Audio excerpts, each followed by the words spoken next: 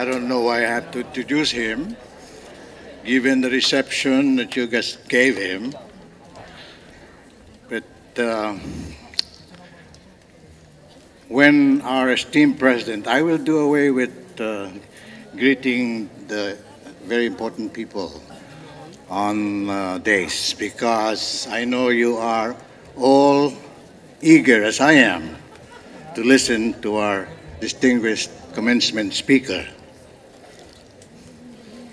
When our esteemed president asked me to introduce our commencement speaker, my first reaction was, wow, swerte ko naman.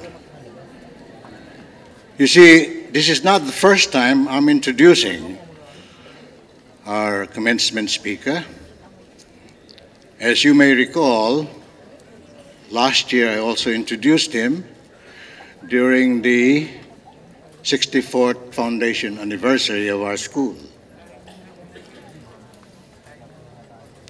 And so I will not go through his biodata at this time, as customary. But the fact is, the whole country knows him already. And perhaps more importantly, what he stands for. But there is one fact that I would like to mention. He is a distinguished and outstanding alumnus of our beloved university.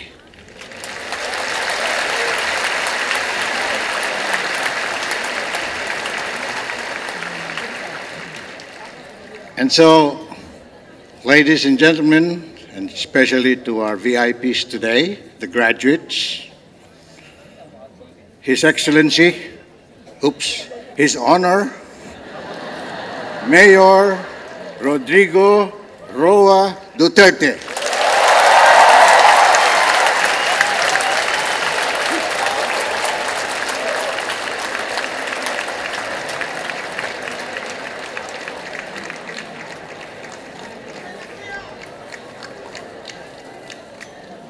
Kindly sit down. May I pay my respects to Attorney Roberto Laurel, President, Dr. Peter Laurel, si Ma'am Sally, Attorney Mark Laurel, Dr. Conrad Iniego, and Paulo. How are you? I'll take care of you in Davao. You know, I'm late. I'm always late, actually, nowadays. I went to Novaliches to arrange a rally there with the leaders, the Moro people here, and I thought that it would take me a lifetime to reach this place, so I radioed for help at the chapter in one of the buildings. The chapter landed, and sabi ko, hindi ako talaga abot. And I told him, papatayin talaga ako ng mga laurel, ba't pag hindi ako dumating dito? Well, I am your schoolmate. Early on, I had the choice of La Salle, Ateneo, and the other schools, but I choose to enroll in the LYCEUM. You know why? Hinahabol ko yung mga the plus point of our generation. Nandoon kasi yung mga Lava Brothers, nandoon yung season, and teaching also was si David Lapos. I guess I was really out for something. You know, I became a radical because I come from LYCEUM. Would you believe it? The subject that Maria Season was teaching us was political thought. And that's why he contaminated us early on, and we became the first Kabataang Makabayan. You know, until now, if I make it, God willing, to the presidency, I will be the first left president in this country. And that's the reason why I raise my fist, because I am a member of Bayan. Bayan has always been my political party, but I am not a member of the Communist Party of the Philippines. I do not agree. They're too far left.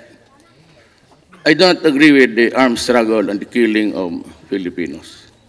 Magpatayan lang tayo kanya-kanyang ating bayan. But I am really a socialist. One, because we have experienced hardship in our lives. In 1948, my father decided to migrate to Mindanao in Davao City, and it was still a frontier land. It was a long, unwinding road of sacrifice. I remember vividly, in 1954, my father built a house in a wetland, just at the back of the Ateneo de Davao. And you know what? Even at the time, no one would ever think that the wetlands were already in the hands or the title named after so many owners. But most of them were from Luzon, particularly in Manila. And it is not their fault, actually, for the simple reason that, at that time, the Bureau of Lands and whoever was taking care of the Department of Mindanao, that was the governing entity noon. And wala namang communications. Probably there was a dearth of information coming in from the Manila government. And so most of the lands were given to we are opening up Mindanao for the taking. Baka gusto mo. So almost all taga rito. Hindi naman pumunta sa Visayas. Wala namang cellphone noon. And even the mails took them about a week to reach our place. So, not their fault, but that is how it was. And I grew up with a paradigm very limited sa aking environment. I grew up in a squatters area. Hindi naman sa lahat ng panahon. We improved our lot as the years went by. But ako, naranasan ko talaga yung kahirapan. So that is why naglaki ako ng ganun ang paningin ko. I could not have developed a mindset different from what I have now, because sa formative years ko, doon ako sa squatters. And I learned the gutter language. And the idioms that I use are really reflective of just an improvement of what I learned sa aming neighborhood. That is why I can talk in pagka mag-sulti ko sa Ilonggo. Aray, Ilonggong re. Damo sa Ilonggo Lumaki kasi kami mixed. Davao City does not belong to any particular tribe. It is not the Visayans, it is not the Tagalogs, but a mix. And that is why this new generation, sumunod namin, they talk in and out Visayan, Tagalog. If you are not a Davaoeña or Davaoeño, you'd never understand the new generation. Alam nila mag-connect ng, no, they can say Tagalog in the first few lines, but continue with the Visayan. Mawawala ka. And that is the evolving dialect there in the southern part of our country. Mix kami, and we can talk in di kahambal ko sa Iloilo, daw believe sila sa ako na. Di Duterte na di Puga na. Ilonggo mga na So you can see the crowd, especially those taken from a drone. Spectacular, very spectacular. Pero if I can convert yung mga sinasabi na sa akin, that is another story. That is another story because, voting time is a very imponderable thing, and anything can happen there. Vote buying, intimidation, and all. Ako, wala akong partido, but I choose PDP. because PDP is actually left-leaning. As a matter of fact, the PDP guys take their oath of office with the left hand and shake with the left hand. Ganon ang ano ni Pimentel. Pimentel is parang ganon rin, but not so. Kami yung sumunod mga radical. But you know, I have been mayor of Davao City for the last 23 years. I started with Bayan. And I did well. For the reason that I was elected, I said, in 1988, and it's now 2016, and I'm still the mayor of Davao City. Wala ka man nakita. Ang pagka-socialista ko dito lang yan. Left of center or something. But I'm not really a hardcore anti-government. But I am a staunch critic of government. The abuses of government and the ineptness of government, and the government does not really care for the people. Alam mo, I take the posture of a radical. Sinasadya ko talaga yung bunga. I'm testing the elite. Because in this country, if you would notice, historically, there are about only few guys, the billionaires here in Manila, the Imperial Manila, to choose the president for us. Pag sinabi ng mga politiko, dito tayo, ha? Opo, congressman. O dito tayo. Opo. Dito tayo ngayon. Yes, sir. Bahala ka, sir. Why? Because we are fundamentally a feudal country. Kaya mainit. Why is it that there's so much killing during political exercises? Why do you think people kill the guys on the other side? Kasi nakatutok yung pag-asa nila sa buhay. Trabaho, it's only the largest employer of government is yung congressman, governor, mayors. Trabaho, pagkain. Then the roads. Then the water. Then lahat. Kaya sila nakatutok sa barangay captain at mayor at governor. For all of their needs, actually, the poor, which constitute about 85% of this country, are really dependent on government people. At ito namang nasa gobyerno, they have to steal. They have to make money to sustain their partisan group in a society. Kaya ganun, kung bakit magtanong, bakit ba dito? Sa Pilipinas, patayan.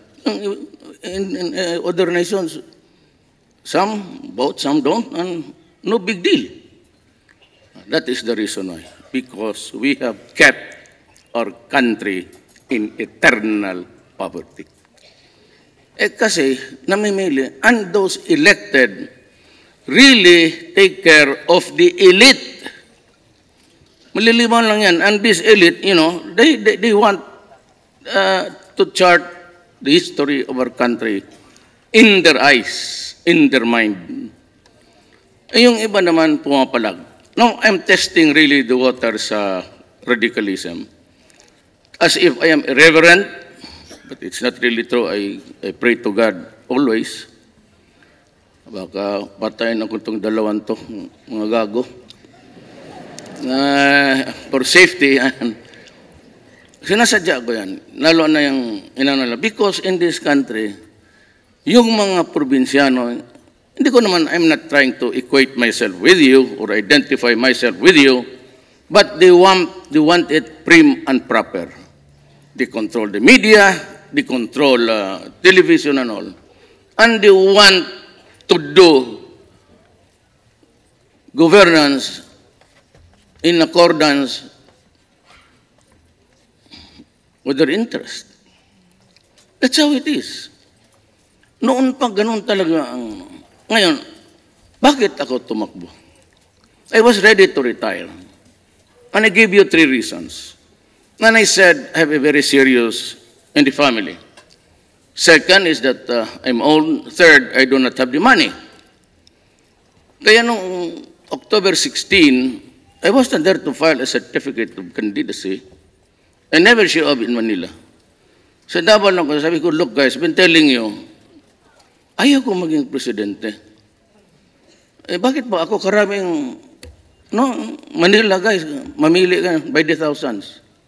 Why are you insisting on me? Yung iba mga taga Maynila.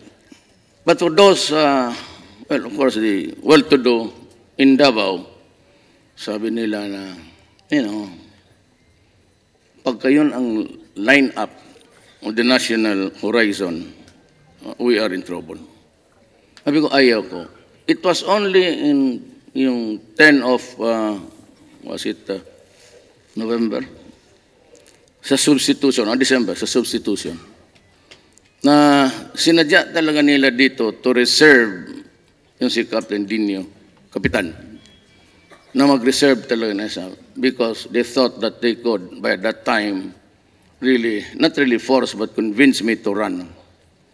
Now, in the meantime that I was waiting for the parties to announce and the candidates, we were already talking about the problems of our country.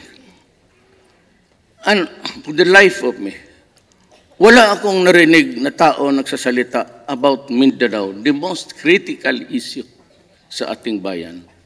Else, we might end up with a new reconfiguration of the flag. And tell me why.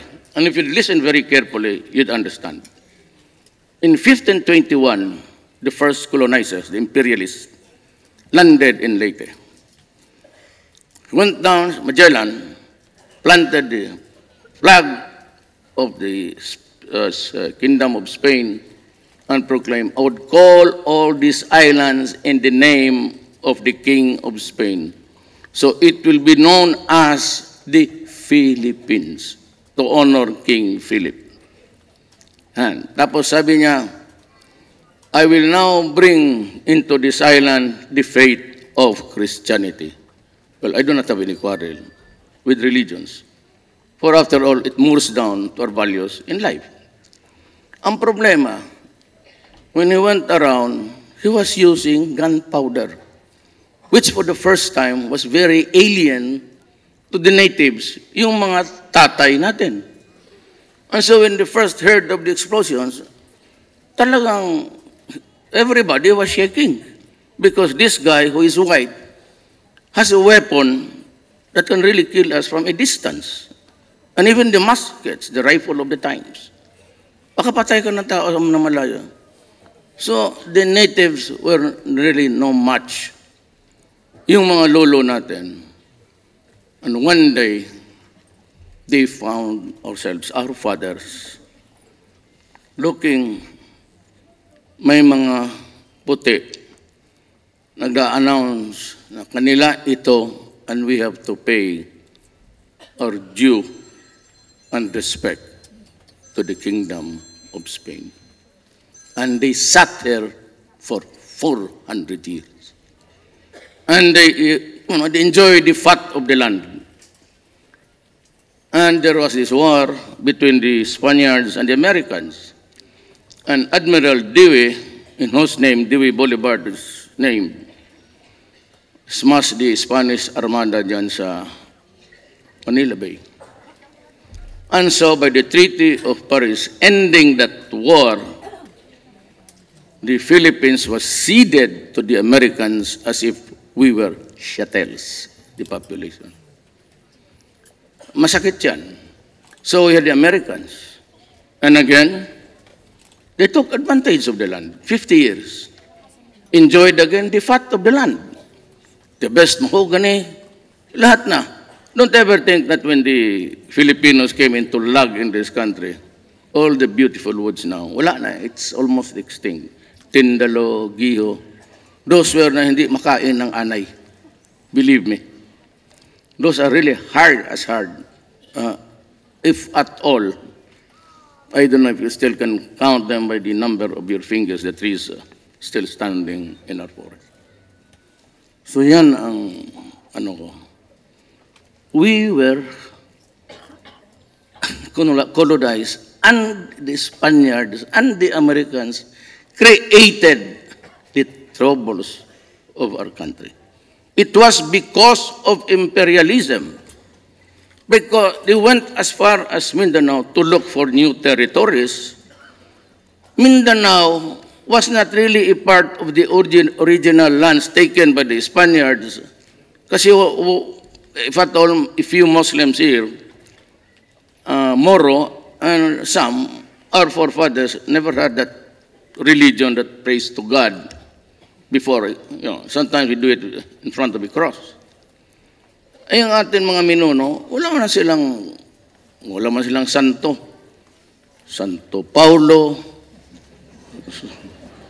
St. James, Santo Rodrigo, wala yun. So little by little, they learn about Christianity. I don't have nothing against religion.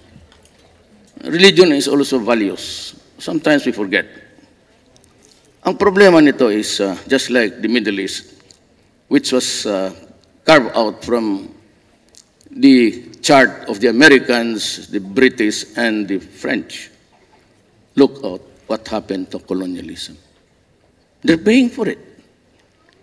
War, they brought it to their lands. They are not being invaded. Sila mismo created the problem. In the spirit of libertarian and humanity, sige, pasok kayo. Not knowing na yung pumapasok dyan, also know their history and how they were colonized at ang oil nila for so many centuries were controlled by the Western powers and even the pricing. So Britain got rich industrialization, America and all. And the countries in the Middle East divided. Puro Arab yan eh. Pinakialaman nila, ayang ganon. No, there's the Daesh or ISIS, sinusunog sila lahat doon. Those are the sad reality. Kaya ako talagang nagpana ako. I am not that, hindi ako ganun kabastos. Pero sinasadya ko yan because, you know, whatever mabayaran sila, especially the writers, and there are a lot of them, they would really slant. And every statement that I make, they would always slant it. Sinasadya ko tuloy. Talagang minumura ko sila. And even the United States, nag-comment doon dito, you know guys, you are practicing how not to be a successful diplomat. For you sa foreign service, I was under English also, international law. It would be best just to keep your mouth shut.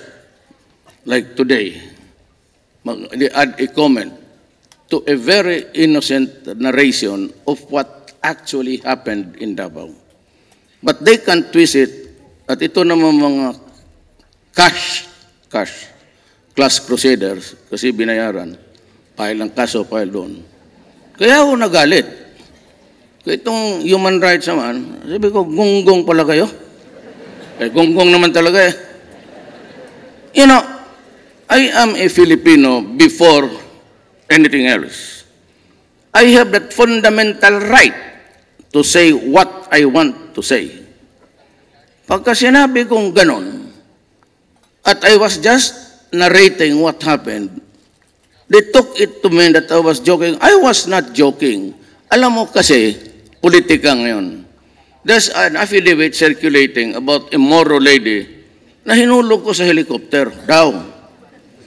Wala man akong hinulog na helicopter na Moro woman. Swimming pool siguro, tinutulak kita. But why should I throw you out of the helicopter? May nahulog, 3, pero they decided to jump without the parasol. They let them. Gusto mong tumalon ka. Ayan, totoo. Pero I never really pushed out a lady there. You know how politics is. They the establishment. Basta yung gusto kanila, gusto ka pag ayaw ka, and if you're not a member of the ruling elite, stay out. But that is why sabi ko, gusto ninyo. They will hear. But if I become president, I'd be prim and proper. Ladies and gentlemen, good afternoon.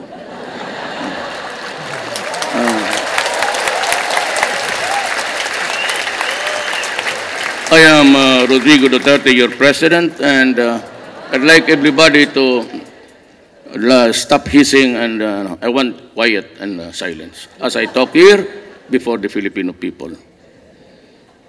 Kung pagalitin,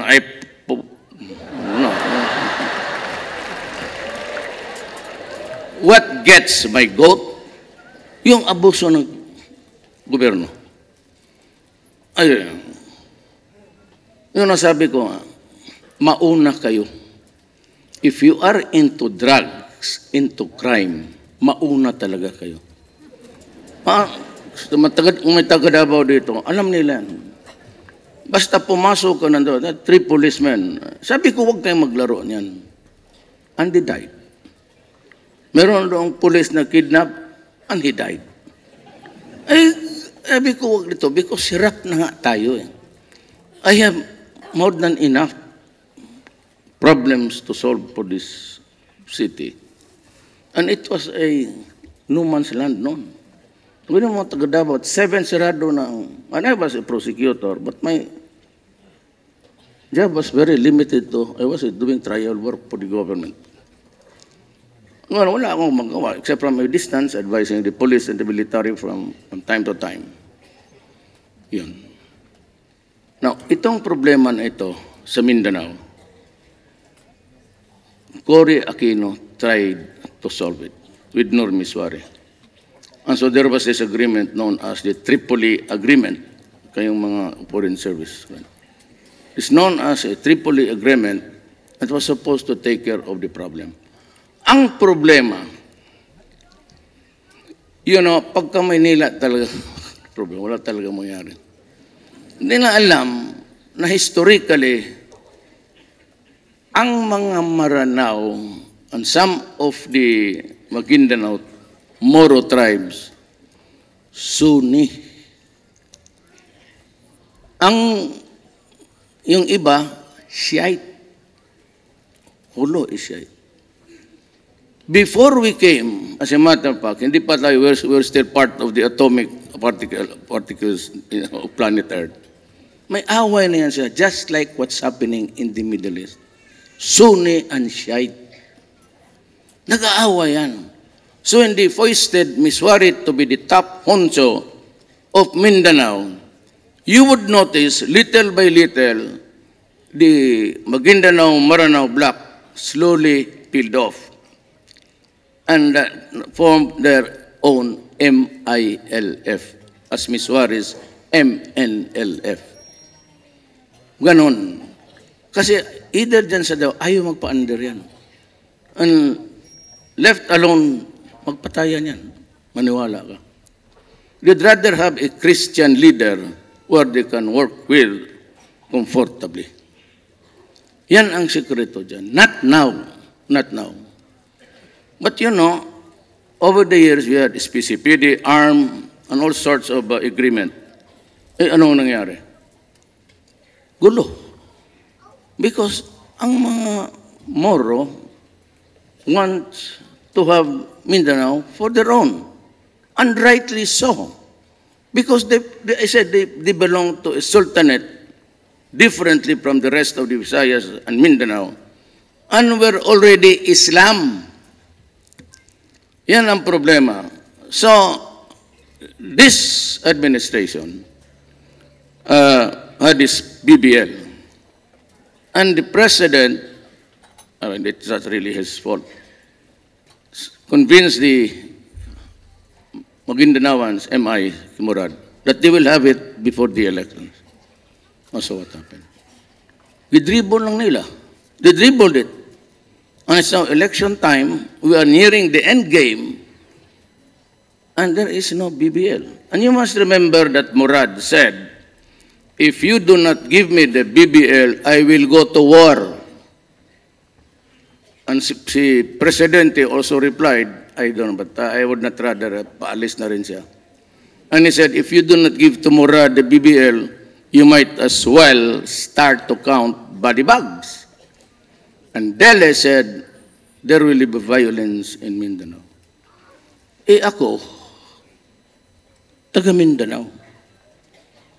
And if there is war, it will be Mindanao ang battlefront. Doon kami magpatayan for a document which we never had any participation at all. Kaya pinuntahan ko si Japar, si Murad wala, and the Central Committee of the MILF. Sinabi ko sa kanya, do not start to spin a violence here which you cannot stop on time.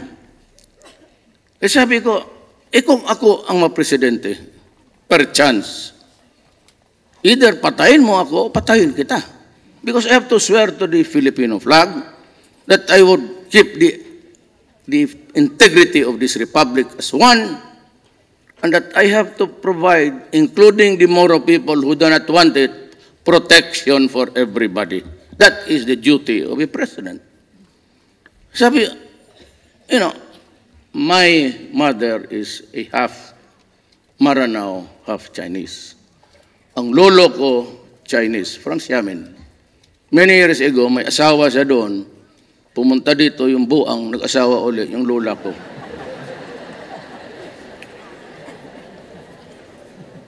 Now, yung anak ko, yung vice mayor, also being vilified now, nag-smuggling daw, is really the vice mayor of Davao. He married a Moro lady, a Maranao mother and a Tausug father. So I have a line in my family na puro Moro. Kasi sabi ko, what do you want me to do? Shoot the Moro or shoot the Christian? So if there's anybody most interested to have peace in Mindanao, ako. Torn between two lovers ako. I love the Moro because my lola is a Maranao. Now, tinatanong niya ako, anong tribo ni Duterte? Bakit masama ang bunga nan? Well, we trace our pedigree sa papa. So my father came from Cebu. So kung magtanong kayo, anong tribo mo, Duterte? Cebuano. Nakatira ka ba doon? Hindi. Bakasyon lang. May kilala ka sa Davao? Wala rin. Kasi nakatira ako sa Davao. Doon ako lumaki. Pero kami doon sa Visayas nga, we grew up in a neighborhood. Mix kami lahat. No tribe can claim dominance there. Marunong kami mag-Ilog noon, I can understand Ilocano. Mga bata kami noon. Nagsasalita na kami ng Ilocano noon. But Ilonggo, Baulente nga, ka-easy nga mag-learn ka sa Ilonggo. Tutuloy mo na ng accent mo na pabagsak nga. So gano'n, no? May problema kami. But I have yet to hear itong mga politika after the filing of the certificate of candidate. I was hoping that somebody, a better set of the gray matter between their ears, natatakbo. Eh, wala. That was one. We were in a quandary now. Anong gawin nito? Kasi, in fairness, hindi naman ako nag-ano kay Jojo. I'm just quoting him. Kami sa Makati, kami sa Makati, kami ano Makati. Eh, ang Pilipinas, paano?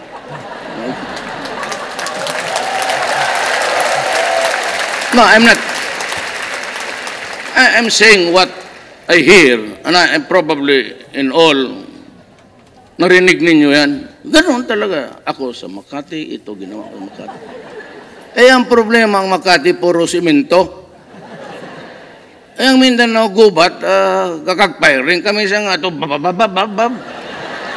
Hindi, kapatay ng civilian na damo, ang patay nga ito, Ganoon yan eh. Ito naman, si Rukas. No, this is not the time. Out of respect to the institution. I will not. I was just quoting, kasi binibigyan ko kayo ng idea, gaano kasi problema namin. At ito lang gawin mo. Rojas, I would say that he is the weakest link to governance.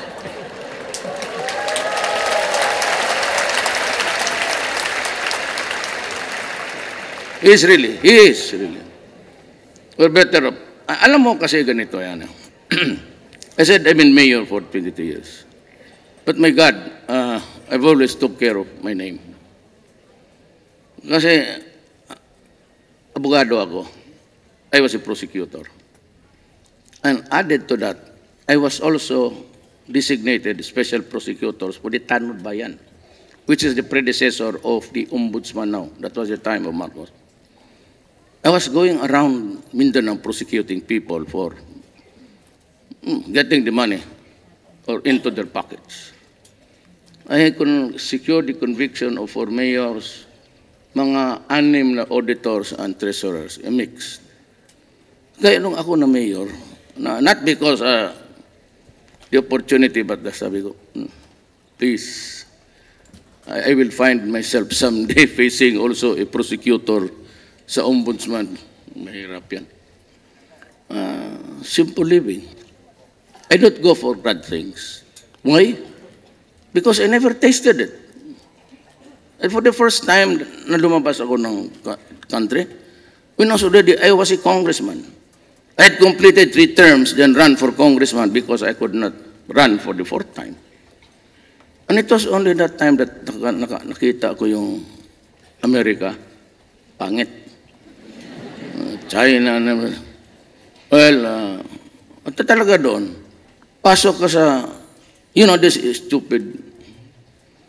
We were going to South America, a interparliamentary visit. Pumunta ako doon because ang port of sa ginagamit South America, New York and Florida. Pupunta ka muna ng New York, Florida bago ka makasakay papao. Papunta ako sa labas. I was using a diplomatic passport. I was a congressman. Pero there were the travel authority issued by the speaker. Pagdating sa Argentina, kinuha yung sulat. Dinawala doon sa passport. So I had to get back to America to go home to walang flight from South America diretso. We have to go to America. Alam mo itong American black immigration. Tawag, kalabas na ako, tinawag niya ako. Sabi niya na, what's your passport? Binigyan ko. Where's this document of travel? I go, the Brazilian took it. Sabi niya, you should not use. Nilecturan ako ng gago. Kabobo naman itong Amerika. Sabi ko, what can I do? I have to pass here because I'm going home. I'm not going to stay here. I don't like to stay here because of you. Where's your supervisor? I'd like to talk to your supervisor. Di lang yung puti. Sabi ko, what's happening to this guy? What's he bothered about authority? I am passing by, nag-ano ako, via Philippines. Lalabas ka ng LA.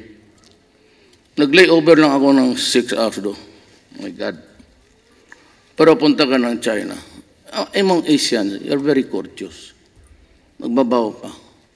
Itong mga puti, because, you know, if I may take a little bit of your time, America has a bruised soul. It's not really wounded. America is terribly galit sila sa terrorism, which they brought it upon themselves. Tapos, they are so, parang takot, basta everywhere there's a small flicker even of terrorism, pupunta over the world. Ako naman, we're happy that somebody is taking care of that. But you know, sometimes, kagaya niyang posturing natin, you join war exercises there. Sinong pinatapatamaan mo? Di yung China. Kaya tsuro yung China, galit, nag-hard stand. Ako we are allied with the West. I admit that. And the Americans, probably the Australians and Japan, want to deal with the Chinese on a round table, multilateral. China does not want it. They want bilateral. Sabi ko, we are allied with the Americans and the rest, and we'll give it time to happen. But after 2-3 years, if it is still in still waters, nothing is moving, there is no wind to sail us, I will talk to the Chinese. And my deal is that you have always been insisting on the ownership of that piece of water there. You know, that is ours. It belongs to our economic zone, exclusive. Why are you building something there in our area? But if you just stop yakking about the ownership and we talk about trade and commerce, I will sit down with you and talk. We can have a joint exploration, if there is really a matter of gas or oil. Sabihin ko sa kanila na, we can have a joint exploration. If I cannot come up with the hardware, kasi mahirap lang kami, then we could provide the warm bodies. But let us agree on a sharing. Me, I am only good if I'm president for 6 years. I will not promise you something which I cannot accomplish.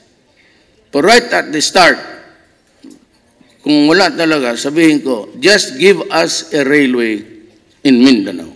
I have yet a third world country rise to progress and development na walang railway. So I will ask for a railway or around Mindanao, a railway from Manila to Bicol, a railway yung maganda, Manila to Batangas, okay na ako. Babay na kayo lahat. That's my contribution to my country. But of course, we must always adapt a neutral stand. We cannot afford a war with China. It would be pure massacre. We only have 2 modern M50s. Dalawa. We wasted our money on that jet armed fighter. Hindi natin kailangan yan kasi to whom shall we fight with? With 2 jets? Arrayed against us in front of that Spratly is China with 3,000 MiG fighters. It will be a massacre. I will never agree for us to join the order kasi ubos ang Pilipino. I will not sacrifice the lives of Filipinos there. Bahala kayo kung but wage the war outside of my country. Because if we join a venture or an adventure or a misadventure, the battleground would be Palawan and the rest of our islands on the western side. So who wants war? Ang hirap-hirap ng natin eh. I want mobility. I want to improve the country. El Nino is creeping all throughout the Republic of the Philippines. Soils are cracked. At yung mga farm implements, they waited for election time bago nila distribute in the provinces. When the soil is already arid and there is no moisture at all. Now, if that El Nino would last more than 6 months, we are in trouble. Now, it behooves upon the president, sana sila na lang, wag ako, you have to provide food that is available and food that is affordable. So kung may pera ka naman, if the economy improves, wala ka namang makita, o may makita ka, hindi kaya ng masa, patay. And that is a serious problem again. So yan ang problema natin. If we to see somebody talk about drugs, talagang galit ako sa drugs. Forget the laws of men. Kalimutan mo muna yung revised penal code. Kalimutan mo yung mga fiscal judge. Let us go by the divine equation of justice, karma, in this planet. What gave you the right to cook shabu? Sell it to my daughter and son and destroy his life forever. Who gave you the right to destroy my daughter or son? Anong ginawa? Anong ginawa namin? What are our sins? Anong astrato nun? Then doon sa San Pablo, Lucena, I was ranting against the rape of yung mga bata.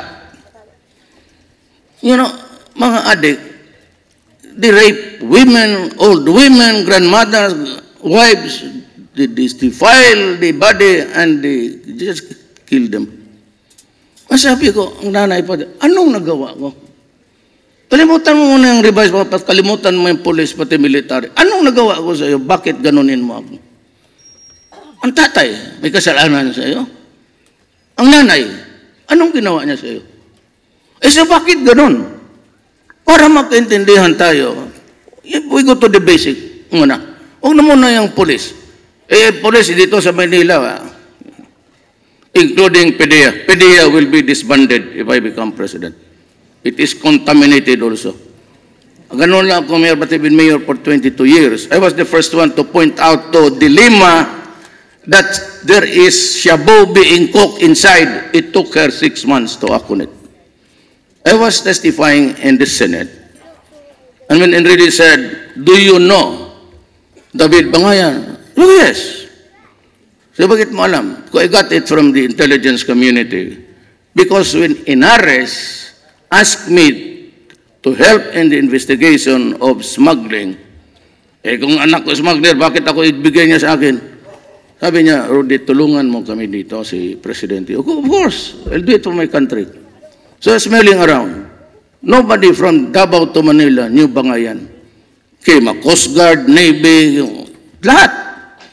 Yung Marina, Customs, Immigration, walang alam. So punta ako noon sa Aguinaldo. I said, I've been mayor for 20 years. Lahat dyan dumaan na ng Mindanao. So, give me, Sabi pa ng mga buwang, oh, sir, wala yan, sir. Oh, don't. Ibigay mo sa akin kaya mag-testify ako. In the afternoon, dumating yung envelope. Kaya sabi ko, really, yan o. Tinanong niya ako, anong gawin mo kung makita mo si mga yan smuggling rice? In Davao siya, papatayin ko. Nag-react si Dilima, idibanda daw niya ako for threatening just because she was there.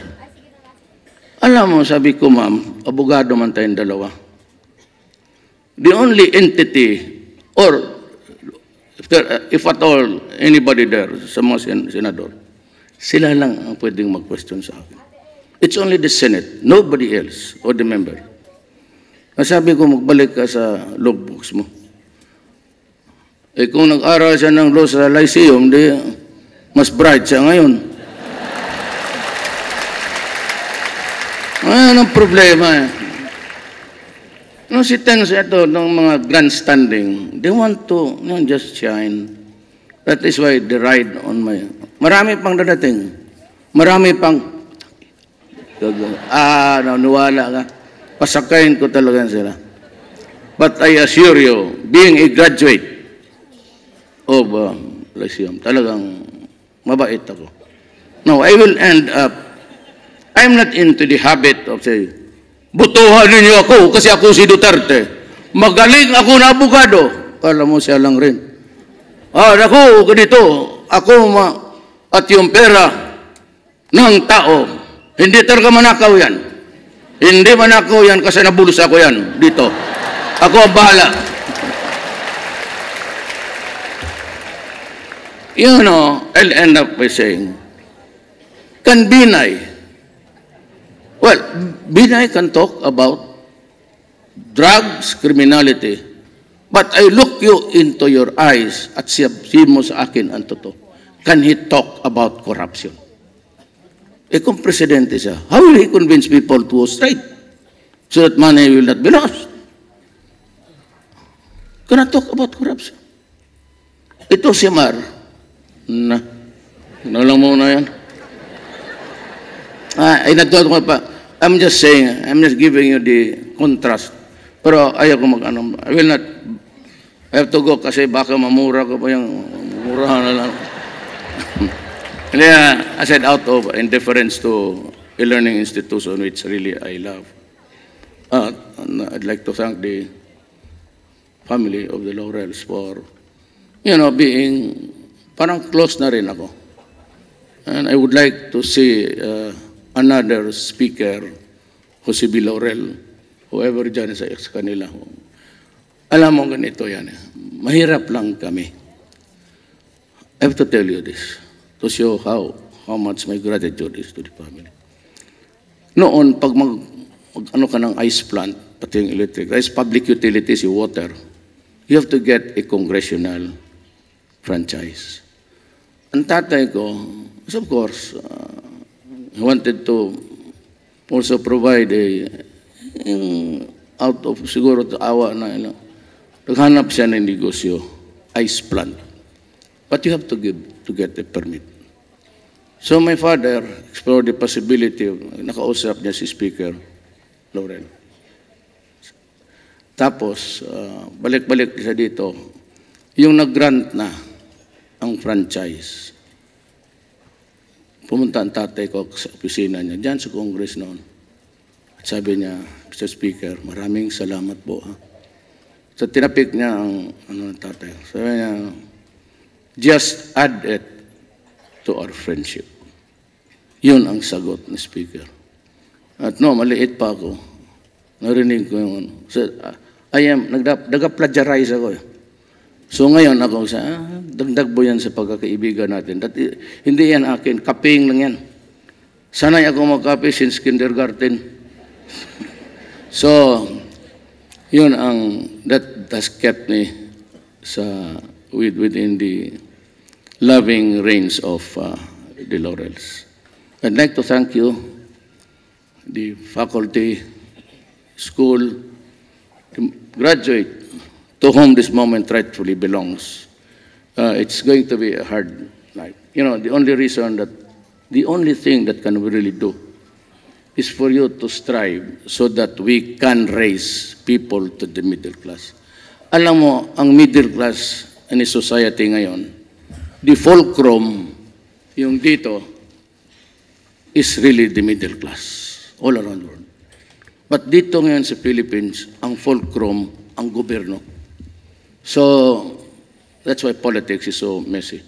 But by the grace of God, lalo na kayo, di yung mag-graduate ng LYCEUM, take care of the younger generation.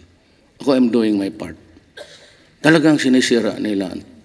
Andito sa Maynila, kidnapin yung mga Chinese, kunan ng ransom, pagkatapos wala na pala, patay na. Those are the things that I cannot, di ko talaga, mabubuwang ako. Just like yung sa Davao incident, nakita ko yung patay, nagmura ako, which I used slang, hindi idiom, slang talaga yan. Mabuti pa ito. Hindi na nagbayad, siya pang unang kumain. Ganun nga pagkano. Ito mabuti pa ito, kapangit-pangit, ang ganda-ganda ng asawa niya. Actually, putang ina to. That was hindi, ganun yan. I was using that word. I'm sorry, but ang ginamit ko, hindi mga to.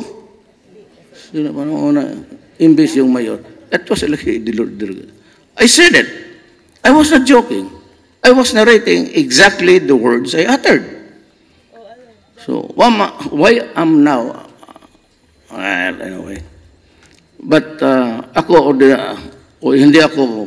hindi ako summa cum laude, hindi ako cum laude, o magna cum laude, hindi ako honor student. Tignan mo yung grade ko sa 78. Kay may professor kami noon, si Rosalinda Terona. She was teaching us geopolitics. Akala kasi ng mga buang kalaban ko, sabihin ko, galing ako LYCEUM. Kumuha ako ng foreign service, pati AB ako doon, political science. Mahusay ang natutunan ko dito sa 2H. Huwag ninyo akong maglaban sila. Akala kasi not probinsyano ako Yung kaya talaga mo, kasi hindi na alam siguro from where of I stand. Hindi mo ako maluko sa buhay. Ikaw ang laruan ko doon pero kayong second debate, magpatalo na lang ako. Sabi ko, I cannot understand. Kasi pinaris ako, po Duterte, tapos Santiago Duterte. Nilayo ako doon sa dalawang ugok. Kung kasama ko mga babae, ako ang magtanong, I'd rather not. Sabihin ko lang. Pero will it be proper? I don't know. It would not be, but I related to them. Yung kami ni po na, may gusto akong sabihin, pero it would leave a bad taste in the mouth, maybe. But, you know, so I end up with a note of optimism that I would live long enough to be the graduate speaker in 1990. I'm now 2090 rather. I'm now 71. Siguro may mga ilang taon pa. Paugod-ugod na, but I can still give you some vignettes in life that would be helpful to you. Maraming salamat po.